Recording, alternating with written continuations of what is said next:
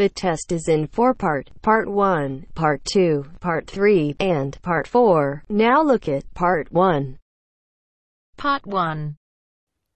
You will hear a conversation between a travel agent and a customer. First, you have some time to look at questions 1 to 7.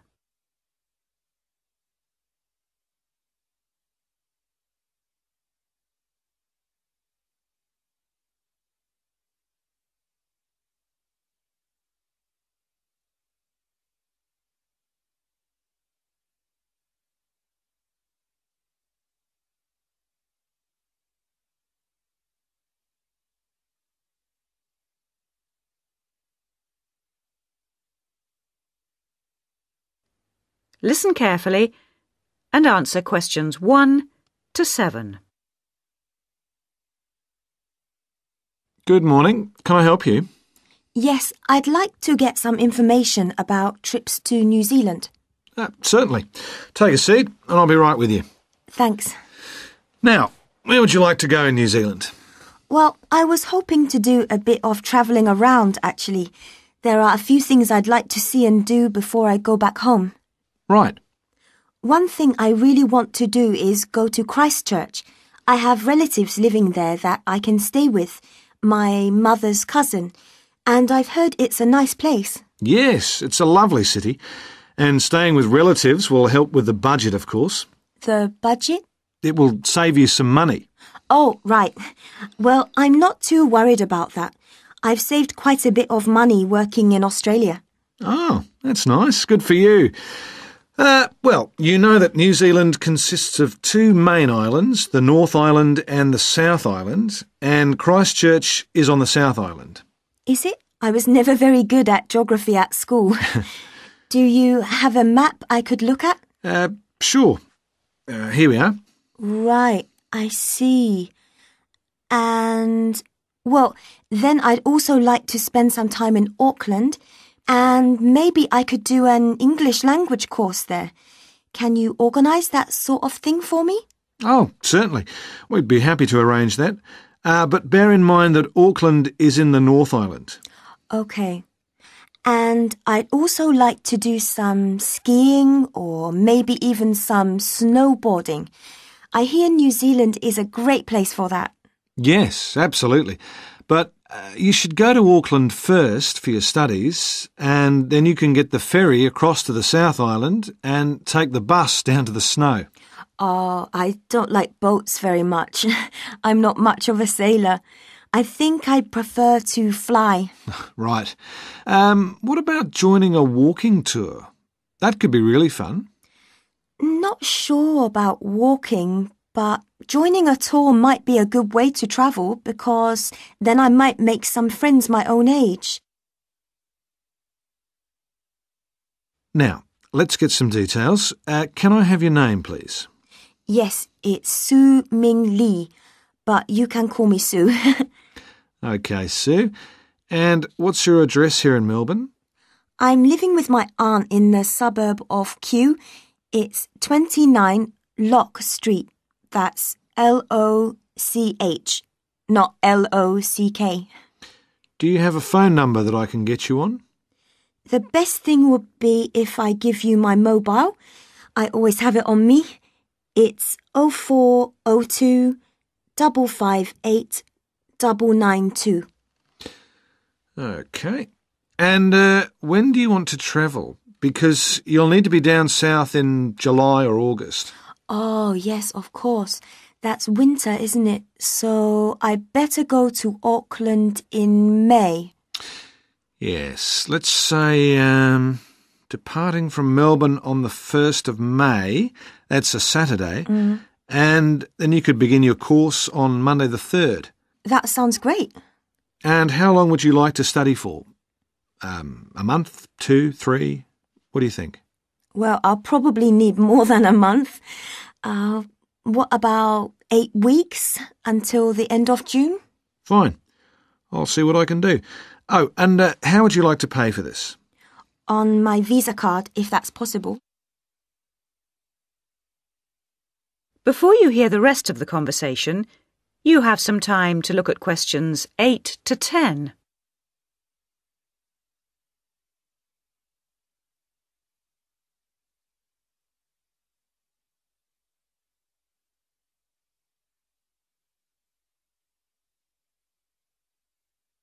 Now listen and answer questions 8 to 10.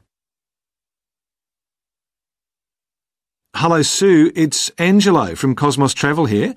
I've booked your flight and I've found you an English college called the Harbour Language Centre. Great. Where exactly is that? Well, have you got that little map I gave you yesterday? Yes? You see where the harbour is with the 3 wharves and the water? Yes. Got that? OK, there are 2 parallel streets. Quay Street, that's Quay, and Customs Street. The building where the college is located is on Quay Street, opposite Prince's Wharf. Right. Got it. And what about accommodation? Well, I've booked you into a hotel for the first 3 nights, and then the accommodation officer will find you a family to live with. Good. And where's the hotel?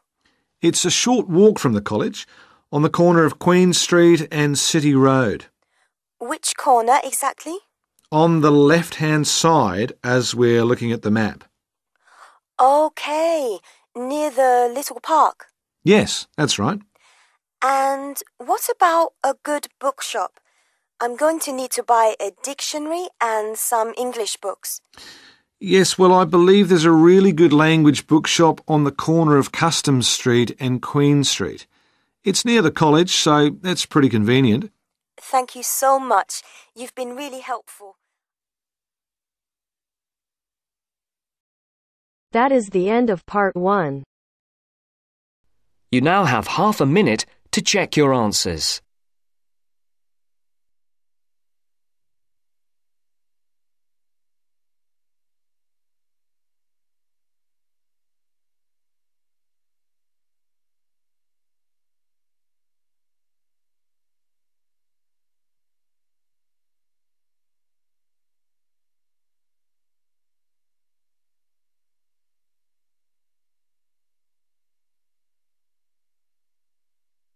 Now turns to part 2. Part 2. You'll hear 3 university students talking about a presentation which one of them has to give. First, you have some time to look at questions 21 to 24.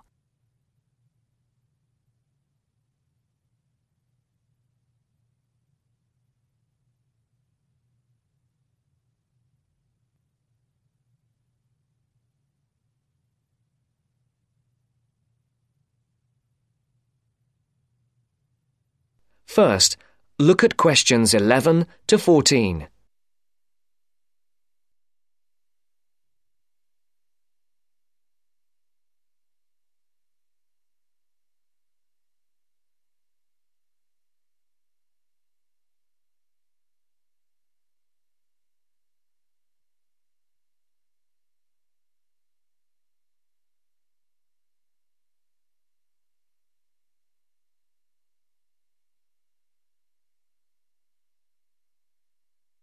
Listen carefully.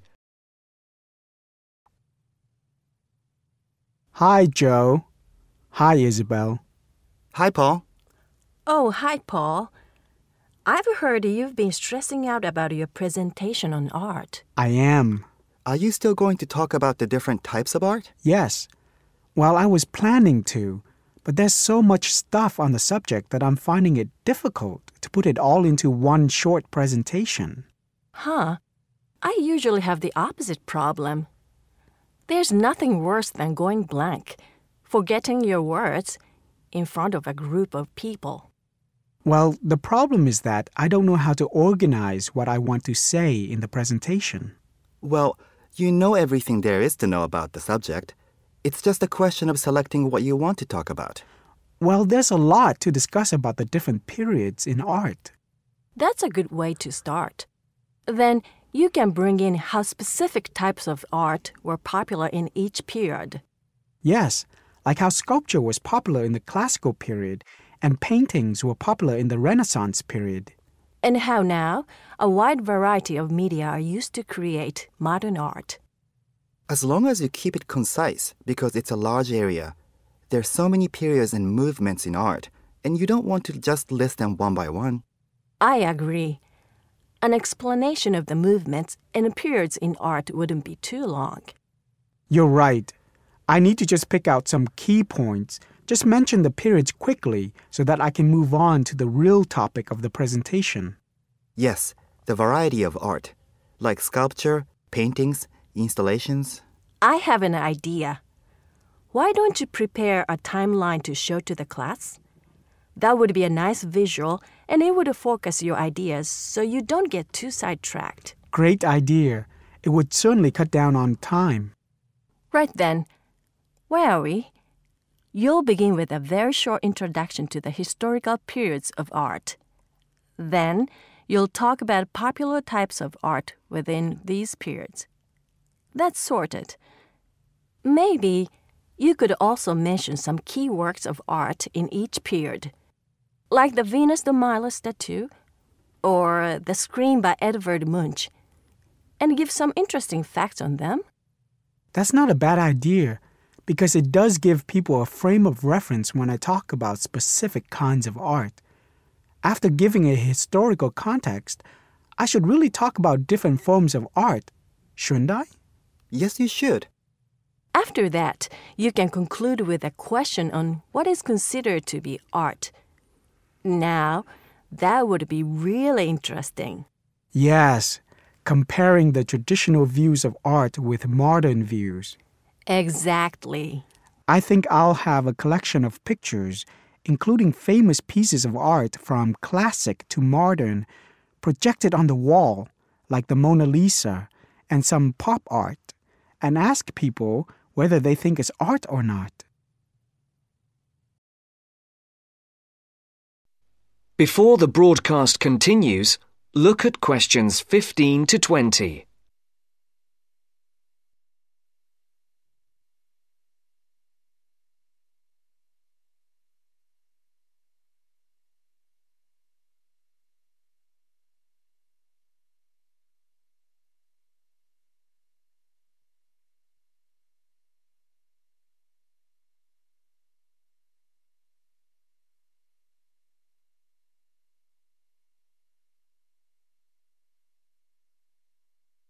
You will now listen to the second part of the talk. Showing some famous works and asking people what art is would certainly lead to discussion in the room. People's appreciation of art is so subjective, and it comes down to taste. That's what I'm hoping for. Some disagreement to liven up the presentation. And you could stick in some really controversial ones like graffiti and modern art installations in between pieces of art that are universally accepted, like the work of the Renaissance painters. Sounds good to me. I have to say, I really don't understand some modern art myself. There was one recently that was just a pile of rubbish. It doesn't require much skill to create, does it? And what does it mean? There's no point to it. Actually, Joe, I like some modern art. It makes you look at the world in a different way. Artists now have the freedom to express themselves completely. Yes, but there is an idea now that anything can be art. I've heard of paintings being sold for large sums of money, which have been done by small children and animals. Now that's ridiculous. Oh, you could find one of those paintings and put it in your presentation, couldn't you, Paul? That would really be interesting. Well, Paul, what do you think? I like it. Just thinking. I'll need to do some more research to find pictures for the slideshow. Yes, we can help you. Can't we, Joe? Of course. If you go to the fine art section of the library, I'm sure you'll find everything you need. Just ask the staff and they'll give you access to a slide bank of hundreds of famous works of art. And if you still can't find what you're looking for, use the library computers to go online. There are lots of images on the internet. Of course, you'll need to use a search engine like Google, but it's dead easy. Thanks, guys. I'm feeling much clearer about the project. Your ideas have been really useful. I think I should end with a quote of some kind by a famous artist. What do you think? That's a good idea. Now let's go to the library and see what they have. That is the end of part 2. You now have half a minute to check your answers.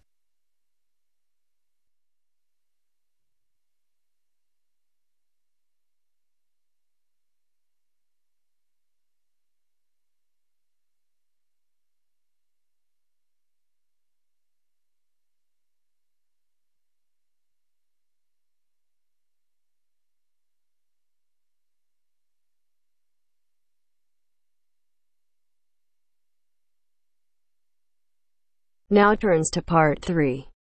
Part 3. You will hear a conversation between Caesar and a welfare officer. As you listen, answer questions 11 to 20. First, you have some time to look at questions 21 to 26.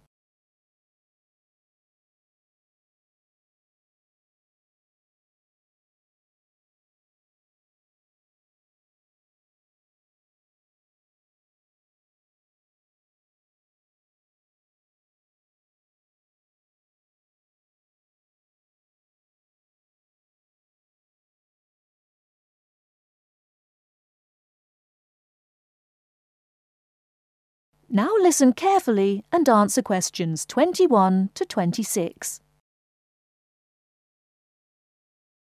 Good afternoon. My name's Cesar Bautisto. Hello, I'm Wendy, one of the welfare officers. Can I help you? Yes, I have to move out of my accommodation in 2 weeks, and I can't find anywhere else to live.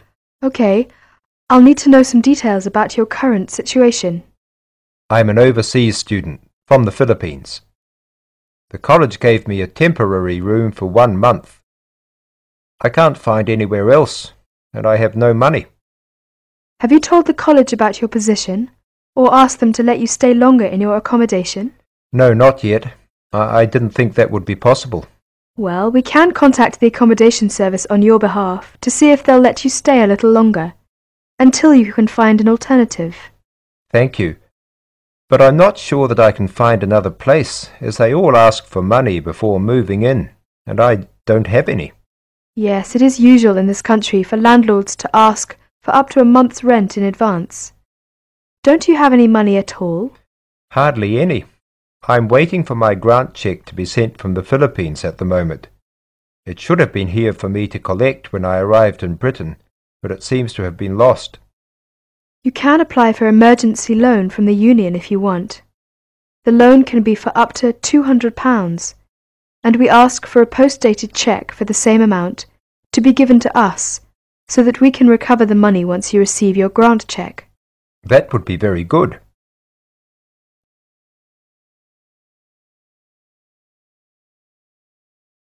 Before you hear the rest of the talk, you have some time to look at questions 27 to 30.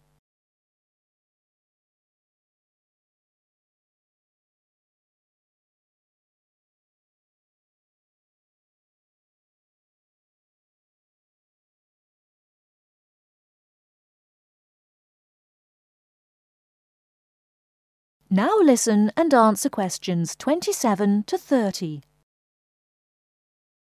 I'll apply, but I'm still worried about how to find new accommodation. As I said earlier, we can ask the college to extend the time you're allowed to stay in your present accommodation. They may refuse, of course. Then what will happen? If the worst comes to the worst, the union may be able to provide some very short-term emergency accommodation. If you want me to, I'll contact 1 or 2 of the addresses on the notice board and arrange for you to visit them. But what if they ask me for the rent in advance? I only have £90 left, and I need that for food and books. It'll be all right. By the time they actually need the money, we'll have your emergency loan ready. Just fill in this application form and write me a cheque for £200, please, payable to the student union. Right, I'll do that. Thank you very much for your help. I'm feeling more optimistic now.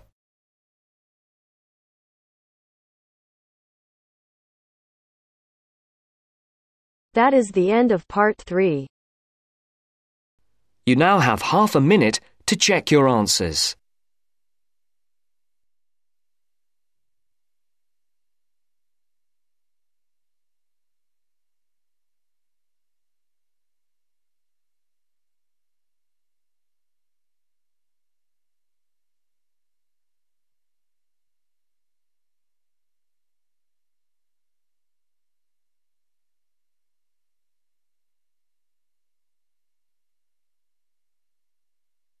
Now turns to Part 4.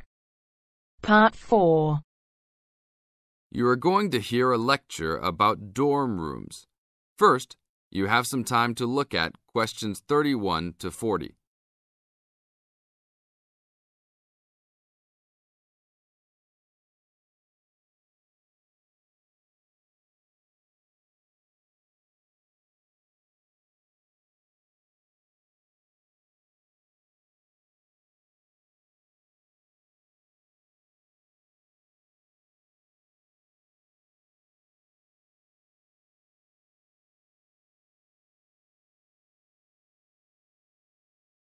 Now listen to the tape and answer questions 31 to 40.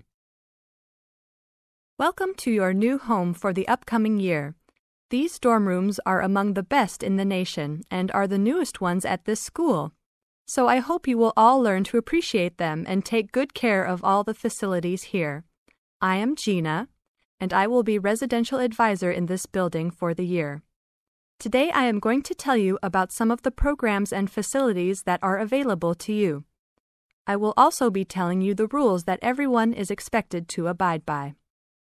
I will be asking you to give me your full attention for the next few minutes. I will first tell you about the facilities that are available to you. The dining facility is located on the first floor of the building. It is open 7 days a week from 7 a.m. to midnight. All the food offered to students is freshly made every day, and my own opinion is that the food is actually quite good. Feel free to come and grab a banana for breakfast or sit down with a group of friends for dinner. Although your meals are served buffet style, please do not waste food. All students are expected to clean their own tables after meals. In the basement of this building, there is a gym and recreational hall. The gym has workout equipment such as treadmills and weight sets. In the recreational hall, there are ping-pong tables and a pool table for student use. You must sign in when using this equipment, and you will be held responsible for any damages or losses. The gym and recreational hall are open daily from 10 a.m. to 10 p.m. There is a kitchen located on the second floor of this building. Your dorm key will open this door. Inside there is a refrigerator, a microwave, an oven, and a stove. This room is open 24 hours a day, 7 days a week. If you decide to cook a meal, please be considerate to all the students and clean up after yourself. You can use some food in here, but please do not make a mess. Some students do end up having their food eaten from the fridge, so be careful. Don't leave anything that looks like it tastes really good. Do not leave pots and pans lying around in the kitchen. Please store these in your room. There are many programs being sponsored by our building this year. One of the most popular is our Saturday morning outings. In the past years, these trips have included going fishing, hiking, cycling, ice skating, and even going to the beach. There will be a listing of scheduled events coming out soon. The university sponsors these trips, so transportation will be provided. However, there are usually some costs associated, though they are usually minimal. Our building also has a volleyball team. All students who live in this building are welcome to join. Last year we won first place in the dorm league. Please sign up at the front desk if you are interested as soon as possible, as there are only 20 spaces available based on a first-come, first-served rule. The last things I want to talk about are the rules of our building. I know rules can be boring, but they are necessary to ensure the welfare of everyone living here. First, noise levels must be kept to a minimum after 11 p.m. Many students have early classes, so for those of you that have the luxury of sleeping until 10, please don't stay up late making lots of noise. Secondly, all visitors must sign in at the front door. Even if you have friends that are regular visitors, they must still always sign in. This rule is to prevent theft and robbery from occurring. Thirdly, alcohol and drugs are not permitted in this dorm in any place or at any time. Lastly, just be safe and have a great time. University is the greatest time of your life, so make the most of it. Thank you all for your attention. That is the end of Part 4. You now have half a minute to check your answers.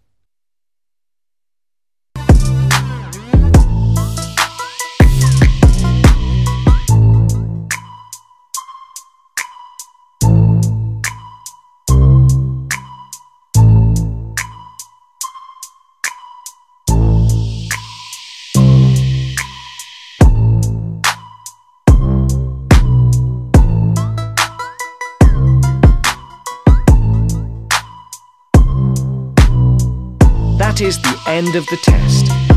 You now have 10 minutes to transfer your answers to your IELTS listening answer sheet.